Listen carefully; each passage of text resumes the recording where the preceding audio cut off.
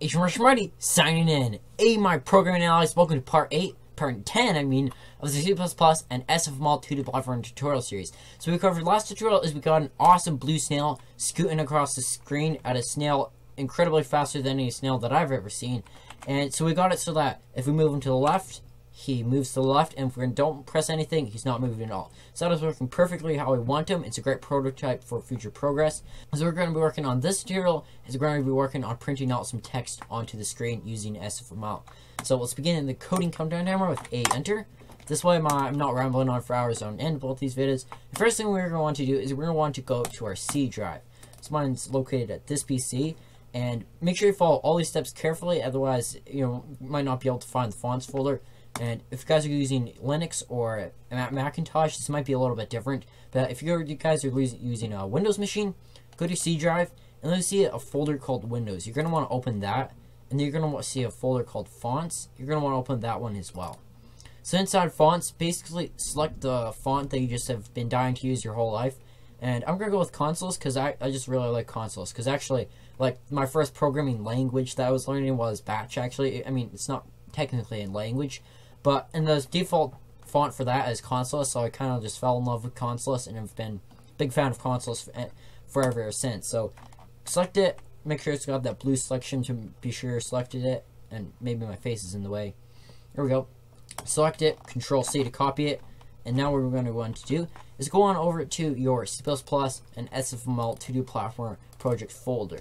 So inside that folder, go into your data file folder, I should say file and folder, they get me confused, and go into that data folder, and right click, and then we're going to want to create a new folder, and we're going to want to name this folder here fonts, and this is where we're going to want to store all the fonts that we're going to use on our 2D platform.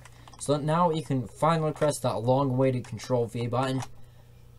Oh, feels better.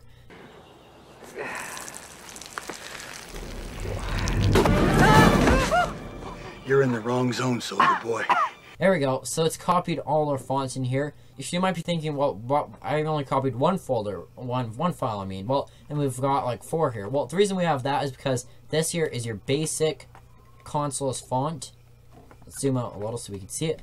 Basic Consoles font. This one here is bold, basic bold Consoles font. And this one here is, that's like slanted over.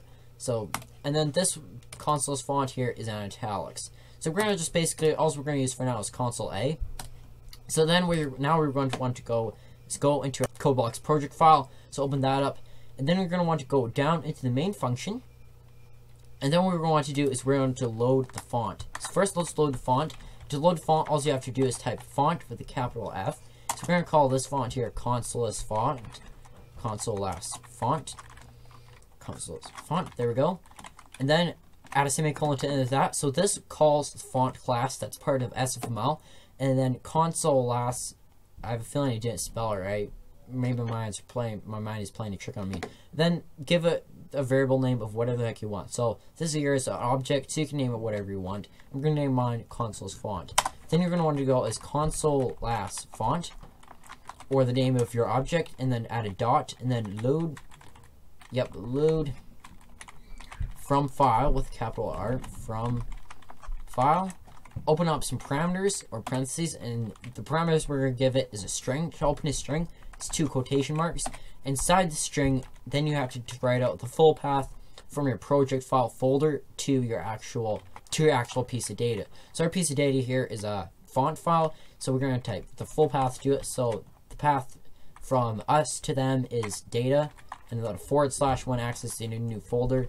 Images, no, it's not images, I'm like, okay, it's then fonts, and then another / because we're accessing, whoops, that's with S, and inside the fonts folder, it's Console A, and then .ttf, or TFF. And how you know what the extension is, you're going to the font, and then if you right click on the font, and you go properties, that'll tell you pretty quick what type of font it is. So this one here is .ttf, so that's going to work just fine and dandy. So now we can close out of that. So now it's loaded up the font. Be sure you include that semicolon that I almost missed out on. And then what we're going to do is we're going to type text with a capital T. So that's accessing the text class, which is again part of SFML. And then we're going to call this here this text, we're going to call this hello text. Add a semicolon to the end of that. And then what you want to do is we're going to go give it some parentheses. So the parameters we're going to give it is first we'll give it a string. So what is going to be actually being printed out, not printed out, but displayed on the screen. So we're going to call this one hello snail. How about that? Hello snail. So you can name this just gibberish, whatever you want. Hello snail. So what we're going to use, add a comma, and then what we want to do is type the object font, the font object. So our font object here is console as font. I knew I spelled it wrong. I knew it. I kept thinking in my head, something's not right. There we go, console as font. Now I can finally see it. I mean, my brain must have been spazzing out for a second there. Console font. There we go. So hopefully now we shouldn't have any errors. And then what you want to do is type the font object. So ours is console as font. Control C, paste that there. So that's going to be the font we're using. Add a comma, and then we're going to want to type is how big we want it. So we can set this sucker here to a 50 sized font. And now that's just going to load up it's going to give us a hello text object. So now to actually draw that on the screen, go into your while app.is open loop, and then what you want to do is type. Your time is up. No, don't type that. Then what we're going to type is app.draw. Let's just finish the line really quickly. So app.draw, and then type the name as parameters, and then give it the parameter of your text object. So ours is what was it? Hello text. Yep, hello text. Add a semicolon to the end of that, and hopefully error free. New has no. Oh yeah, of course. Has no member name Drad. Of course not. It's draw. There we go. There we go. That was just me speaking in Martian language. Drad is actually a word in Martian language, but you guys didn't know that. Failed to load fonts console.ttf. Well, let's see what it's talking about here. So click here. We got data. We got fonts. Check. So console. Did I spell it wrong? Maybe. Let's see. Oh yes, I did spell it wrong. Console. There. That should work in theory. But first, also what we have to do is to copy that. Basically, copy your data folder again.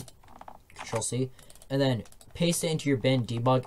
Anytime you edit anything in the data folder, you're gonna have to paste it into your bin and debug so that you can actually run it from the bin debug.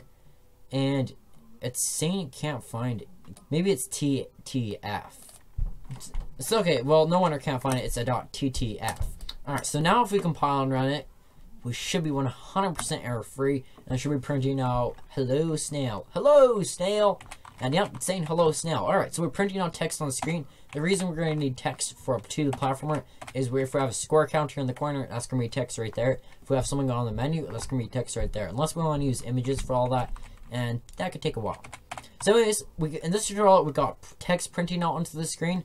So I hope you guys all enjoyed this tutorial. If you guys have any questions or comments about C++ or the SFML library, leave that down in the comments section. Be sure to leave a like before you leave. And if we guys help you out and you guys enjoy what we do, be sure to subscribe as well. I'll be seeing you tomorrow on Ever Tech News Breaks. Martian Marty out.